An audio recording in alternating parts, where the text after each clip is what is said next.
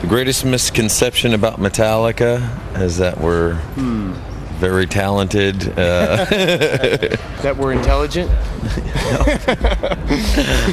That we're heavy metal? No. That we mean well? That we're still young? That we have integrity? That we're still young and in good shape? And that we still have our ability to grow long hair? Yeah, and I also think people think we used to hang out or like live together, or like hang out in like a Metallica compound or something, you know. We actually do vacation separately and things like that, shower separately, you know. See, back then when this whole haircut thing, it wasn't that we actually got it cut, it fell out. You know, which happens to most of us by the time you get as old as we are. Actually, we have really, really high eyebrows and really low foreheads. What are the best and worst things about being in a band like Metallica? I think the best thing about being in Metallica is freedom. Metallica to me means freedom. To do what you want to do musically, to experiment and to go all over the map and have fun with it. One of the best things is just point blank, the music. The music that we create and play together is just so powerful and so magical that so many things sprout from that. You know, so many endeavors and plans and visions and goals and inspirations and messages. I mean, you know, I just have to say, just the capability that we have to make music together and the music that we make is so strong. And to me, I mean, that's so powerful, because from the music we make, I mean, so many good things come from it. I mean, it's too much to list. About the worst thing about being in Metallica, you're hard pressed to find an answer, because everything is pretty cool. There really is nothing to complain or whine about. Except jet lag and hangovers. Oh, you know. The worst thing is, I guess, 9 a.m. In Frankfurt, waiting for your luggage. People, you know, after no sleep, people are hounding you for pictures and autographs. You'll be eating your food and someone will come up and hit you up for an autograph. And sometimes they're pretty relentless, so, you know, can't we just eat, man? But, you know, and I also find people that whine about, you know, when they're in successful rock bands, to just be slapped. So we're trying not to whine too much. I would say the hardest thing for me is just when we travel far away from the west coast of San Francisco, is being away from my kids. And that, you know, but other than that, it's all pretty good. The band formed in LA and right around the glam era, and getting gigs was somewhat difficult. We got a lot of gigs, but getting a following down there was tough, because our music was pretty raw and we weren't into a big look or anything. And as soon as we played some shows up in San Francisco, we traveled up there. Brian Slagle with Metal Blades Records was putting on concert or little small club gigs. You know, here's some metal bands from LA, here's some metal bands from Frisco, like swapping them, getting them, like traveling a bit. We knew right away that Frisco was the place for us. They were there for the music and not the look.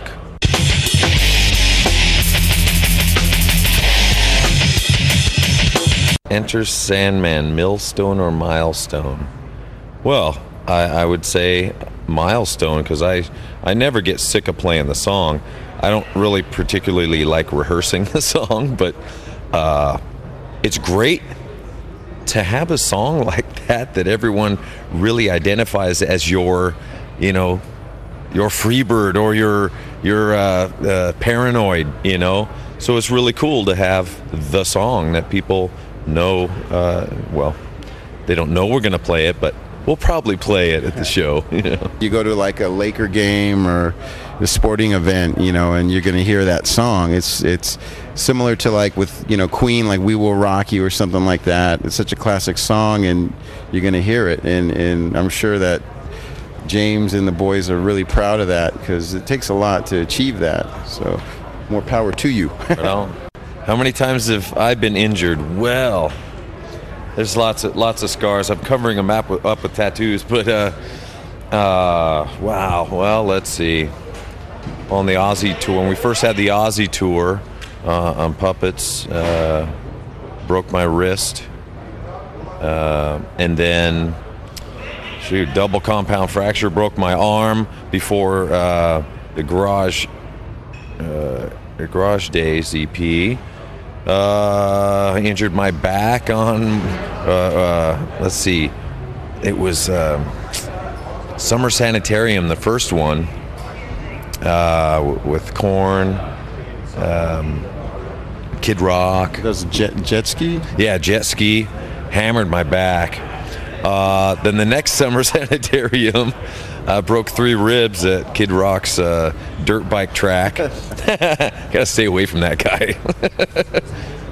Yeah, but you know, the show went on every time. I only had to cancel a couple shows, you know, to get casts into, but we always made up shows. So we're pretty proud of keeping our touring record intact. An 18-year-old you offering yourself advice. Interesting. And you would listen to it?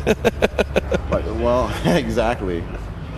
I mean, for me, I think that it's very important for young people to understand and learn about different cultures, maybe learn about different types of music, whether it's classical or whatever. I think that that's really important creatively. You know, it helps. And, you know, I like that some of these new young bands that are starting to come up now are really, really getting into their instrument, and it seems like they're practicing a lot and they're getting it down, and that's pretty inspiring. Yeah, I would say offer myself that no matter what's going on in my life or how much struggle or pain is going on, that I'm not the first one to feel that ever, and you're not alone. There's always some kind of sanctuary or help for whatever you're going through.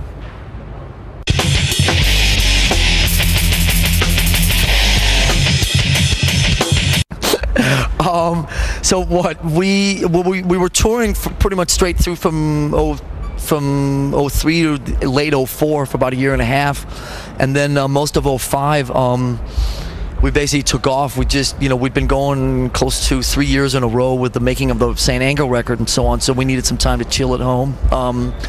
We got offered to play with the Rolling Stones in San Francisco, which was just so awesome because it's hometown and it's the Stones, and it's probably the only band that we hadn't played with yet that we really wanted to, that are part of the big hero list. And so we got together in November and played a couple shows with them, and that kind of brought all of us back into Metallica mode again of playing and rehearsing. And as soon as we were done with that, we basically started writing and prepping for the next record, and that's what we've been doing the last 6 months. I would say based on the last 25 years of Metallica, there's a fairly good chance that we'll go on a mammoth tour after the next record comes out. I mean, we've certainly scaled it down a little bit, or at least in terms of the scheduling, and try to pay more attention to being home with the kids and not being away for too long at a time. So the legs, as they are called, are a little shorter than they used to be. But and I don't know if we're going to play 5 shows in North Dakota like we did in up through the 80s and 90s. But it's pretty safe to say that we'll go out and play where our fans are, and obviously we want to do that. Well, the new album, working with Rick Rubin, who's worked from, he's done Slayer, Slipknot to Johnny Cash, Beastie Boys, Neil Diamond. Yeah. He's done it all, and he's got a really a good track record. He's got a good attitude, so something's going right. And it was about time to try some new blood out in that area. Bob Rock, an amazing fifth member, through a lot of our times, and almost knew us too well. We needed someone else to kind of give us something else. But we're just writing a lot. Rob's contributing a lot already, and feeling really good about what we've got. It's much more like all the early records where we're actually we have, a separation between the writing process and the recording process. St. Anger was really an experiment in not bringing any ideas in, and basically just writing on the floor as we were recording it, and kind of piecing things together and trying to maintain a kind of an impulse and a kind of a momentary dynamic, a spontaneity, and we really needed to try that because we felt we were so stuck with the other process. But now we've gotten that out of our system, and we're kind of back to 6 months of writing songs and riff tapes and all that type of stuff, which we did on the first 9 or 10 records. And the stuff is heavy, it's aggressive, it's probably a little more melodic than the Saint Anger stuff, and a little more varied. Where Saint Anger was really just about pummeling and kind of beating the listener up with the intensity of the music. This is has a little broader range to it. For me, I know that the music just kind of fuels me up. There's a lot of adrenaline that kind of kicks in, a lot of dynamics too. I know that lately we've been really fine-tuning a lot of our songs for live, and that makes it that much more exciting, that much more comfortable. So we're really excited about what we're going to be doing, coming up here with these next batch of shows we're going to be doing. But for me, it's just like an injection of pure energy, and it kind of takes you to a different place, and you really kind of find yourself stepping up. And that's the great thing about Metallica's music and being able to perform that stuff live. It's a rush. Playing live has always been the reason there is a Metallica. You know, we didn't want to have regular jobs. This was going to be our job. Writing some songs is great, but going and playing live, that's how we built our fan base. That's how we, built up our chops. That's how we bonded. That's how we gained our fan base. And really playing live is just us experiencing the music right there, and I think the great thing about playing live is being in the moment and being completely screw something up. It's not the end of the world. You're up there, you're alive, things are okay.